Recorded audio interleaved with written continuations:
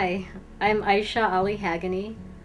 I'm an LCPC, so I'm a psychotherapist, and I got my degree at Northwestern. I've been providing psychotherapy for over 12 years now.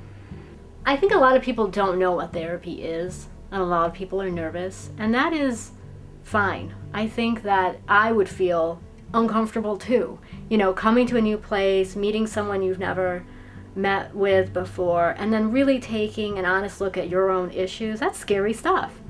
So I know that. So I try to make it easier for people. So then generally it's a 50-minute session, and I can totally provide structure. I can ask questions, I can lead or direct the therapy. Or you can direct or lead the therapy. Depends. I mean, maybe something's going on or a crisis and you really have something you need to talk about. Well, I'm here to listen and to help guide you. Art therapy is one of the things that I do, and I love doing it. The reason why is because when you have something within you, contained within you, it's very hard to see. And when you can take it outside of yourself and see it on paper, then I think you feel empowered to do something with it. In addition to the expressive therapy, I do the traditional talk therapy.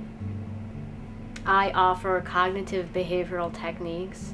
I also help people with mindfulness, which basically boils down to being present in the moment. Honestly, talking about my method is meeting people where they're at. Okay, so what I mean by that is that I have a lot of educational experience, but what matters the most is to really be able to listen, attune myself to my client so that I know what he or she needs at that very moment. My favorite thing about being a therapist is that feeling in the room, the connection. It's like an energy exchange when I'm working with somebody and I help them come to a realization or an awareness that they've never had before. And it's like this moment where they say something like, oh, now I get it, or now I see, or I can change that, or I'm gonna do that today. You know, it's like a renewed energy and invigoration. I love that feeling. I love being able to help people.